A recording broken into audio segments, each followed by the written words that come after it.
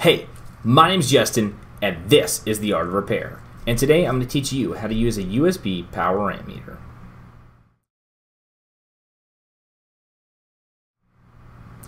Alright, what exactly is a USB power amp meter?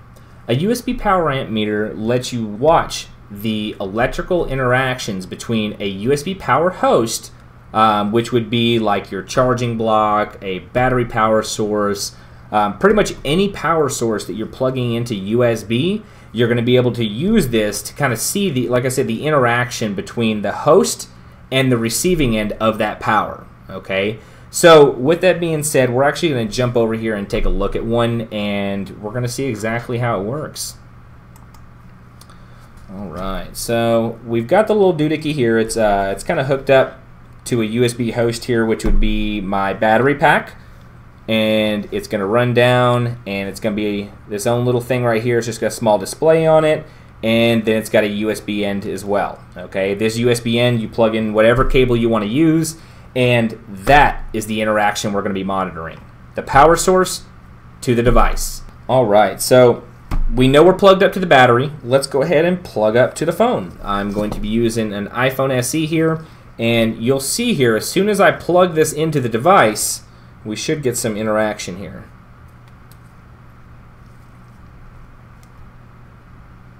There we go. Alright, so let's see what's going on here, and let's see what everything means. Okay? Alright, let's see, maybe she'll focus. Alright. So, the first thing that we see here on the top left, and just an FYI, there's tons of different types.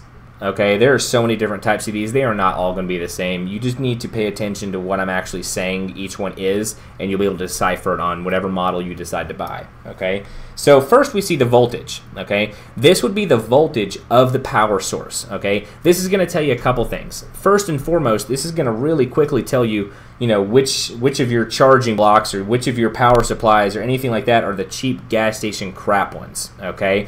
5.12 volts is actually a pretty good voltage. Obviously, it is not like Apple MFI or anything like that, but it's a good voltage, and it's within spec for a lot of the devices. Okay. The next thing you're going to see here is the actual amperage that's being pulled into the device. Now, if you watched my earlier video on operational voltages, you would know that the amperage here is only what the device is pulling. Okay, it's not a set thing. It's whatever the device is pulling at that moment. Okay, then we move down to the bottom left here, and we see milliamps per hour. Okay, milliamps per hour is how much power has actually been pulled into the device. Okay, so if you look at a battery and you see that it's got 1400 milliamps total capacity, you can see here that I've put in 26 milliamps into that battery. Okay, so there's a couple things on here that are going to tell you exactly what's going on, like I said, with that power interaction. And then the last thing we see on this specific model is the number 2. This number 2 is literally just a cycle counter. I'm going to hold the button down, and it resets my milliamp, cycle count. So, that's not as important, but, if you do want to get a raw, straight, real reading, reset your counter and start from fresh. It's just kind of like setting your trip meter on your car or something like that. So now let's go a little bit more in depth with this. Okay. Obviously, like I said, if you look at the voltage itself, you can use this to determine if a power block is good quality or bad quality based on the voltage. I would say that Apple blocks, you're looking at like 5.05 to 5.10. I've never really seen one that wasn't like 5.06. That's very close to 5 volts. That's a very good quality block. When you get to the 5.2 and above mark, you start getting into the kind of semi-crappy chargers. And then, just as an example here, any of those like Samsung battery chargers that have the secondary USB in the bottom, usually those are going to be around the 5.4 and above range, and I've seen them go all the way up to 6, and that is not something that you want to be putting into your iPhone or really anything. I would not use something like that with something that has a 5 volt tolerance on it. There's just too much to play with there. So that right there, the voltage is going to tell you the quality of the block. okay, or the quality of the source of power, okay? The next thing, like I said, is your amperage. And the cool thing about this, and the cool thing that you can do with this, is you can actually do some board level diagnosis without actually opening the device up, okay? So let me give you a couple examples here. So you plug this in, and let's go ahead and unplug it. Oh, we're at 0, okay? Now watch this. What if I plugged it in, burp, nothing changed, nothing, no amperage, nothing, okay? That would tell me that the device is not pulling any power, okay? That means that we've got a main power rail short, okay? I didn't open the device. I didn't even turn it on, and I'm gonna tell you right, ooh, I almost chucked it. And I'm gonna tell you right now that I already would know that there's a main power rail short, okay? I didn't even open the device, okay? Now, let's give another scenario. Say we plug it in, okay? We start getting our amperage going through.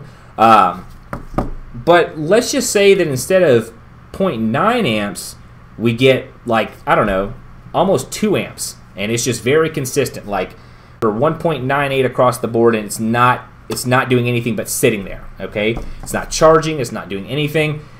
That really quickly tells me that something beyond the main power rail is shorting and pulling all of that current into the device, okay? So right there, we've got 2 different examples of how you can use one of these little USB power amp meters to diagnose a board level issue without even opening the device, okay?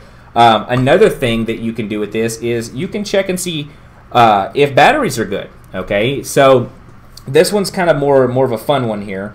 If you know the operating voltage of your device and of your battery, and you know what the full power voltage of a battery is, then you can take that and do a little bit of fun math, and you can leave this here for a while, and you can look at your total milliamps put into the battery, and you know, after about 20 minutes you can do the math, and you can find out if that battery is matching up to the percentages on the screen. So there's quite a bit of stuff that you can actually do with these little power amp meters, and I feel like they're a very underrated tool. So yeah, I mean, if you don't have one of these, you got to check one out. They're on Amazon. Boom. Gonna throw it down in the description. Not a problem. It probably is already down there. It's probably already been down there. But you know, I don't even see these things being more than $9.99, and they're absolutely essential. I use them every single day. So hey, I really hope you learned something today. In fact, if you liked the video, go and hit right over down there and hit the like button. And if you're not already subscribed and you want to start checking out all my stuff weekly, just head on over to the other side and hit subscribe. Now, if you are super about it and you want to learn everything that I'm trying to teach, whoop, boom, hit that notification bell, all right? It's really important. That way, every single time I upload something, it pops up right on your phone, your computer, whatever you're doing, all right? And hey, check it out. Maybe you have an opinion about what I'm doing right now. Or maybe you even used my technique on a repair and it worked for you. If any of these things apply to you, or maybe you just want to say hi, hit me up with a comment. I love them. Seriously, I love the comments. They're my favorite. Every time I get one on my phone, I'm like, ooh yeah. And if you are one of those people that is about to look me up on Instagram to ask me what equipment I use, well, guess what? I already got you. Don't even worry about it. Hit the description, boom, right down at the bottom has everything in a big old list. If there's something that I didn't put on there, then hit me up on Instagram, the phone god, check out my stuff, then hit me up and let me know what you need. And don't forget, I'm Justin, and this is The Art of Repair.